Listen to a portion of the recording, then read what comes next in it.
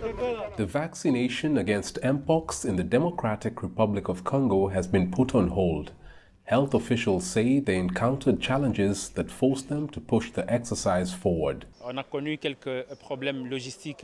had some logistical and technical problems, but the vaccines are now being taken to the provinces. The health teams will go to the targeted areas in North and South Kivu tomorrow and then head to Equateur on Thursday. The vaccination will start after 2 days of briefing.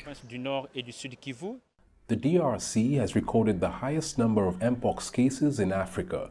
Statistics show that more than 21,000 people have contracted the viral disease and 700 others have died this year. The World Health Organization and other humanitarian organizations are helping the country to stop the spread of the disease.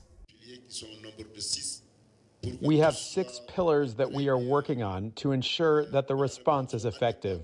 We are doing our best to control the epidemic and stop it from spreading.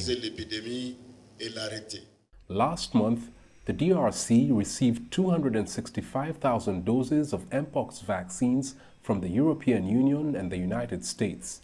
But health workers have been struggling to convince people to roll up their sleeves and get the jabs. They are targeting health workers, park rangers, and commercial sex workers in this vaccination campaign. Mpox is a contagious disease caused by the monkeypox virus. Its symptoms include headache, fever, and a skin rash.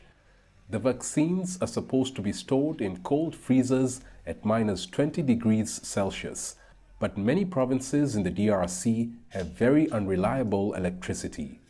Congolese health officials and their international partners are now stepping up measures to deploy the vaccines.